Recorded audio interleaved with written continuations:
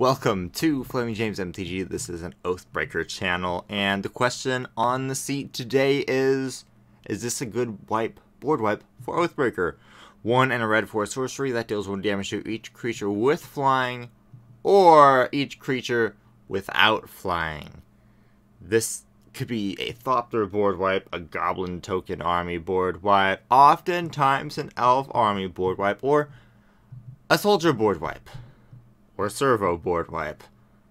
All these little tokens, what were they doing? Protecting the planeswalkers, and of course, an army of chump blockers to stop you from attacking their planeswalkers. And maybe you might want your own little army to protect your own planeswalker. That would make an interesting video. Best ways to mass produce tokens. For another day, though. Little board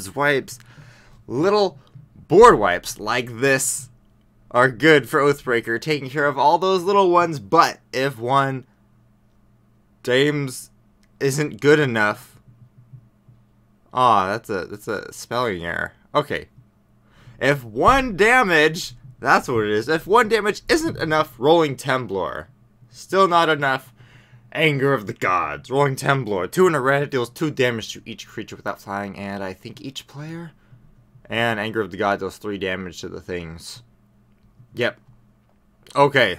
And if you found this helpful, then I would like you to subscribe and come back for more in the future. And if there's a specific video you'd like to see, let me know down there. I was just reading off my phone. Okay. Bye-bye.